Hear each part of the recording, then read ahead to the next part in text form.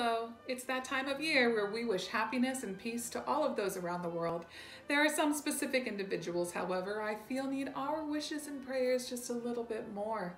Won't you please join me in praying for their souls? For DIY Christmas presents, may you all enjoy the tie-dye beer koozies and the sourdough bread starter kits.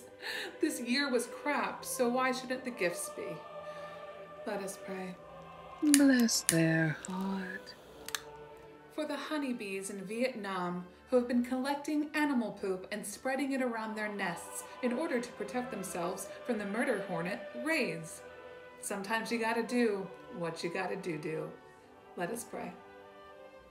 Bless their heart.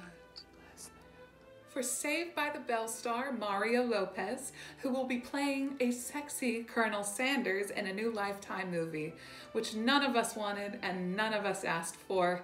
And now KSC will stand for Kill Me Please for the Love of Christ. Let us pray. Bless their heart. For Rudy Giuliani,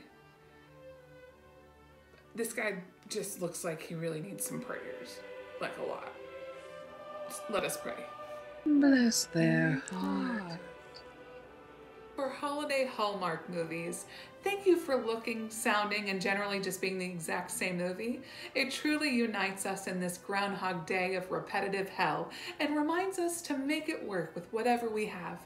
For you, it's the exact same small town coffee shop and lead actors. For me, it's a fifth of bourbon and binge watching The Wire. Let us pray.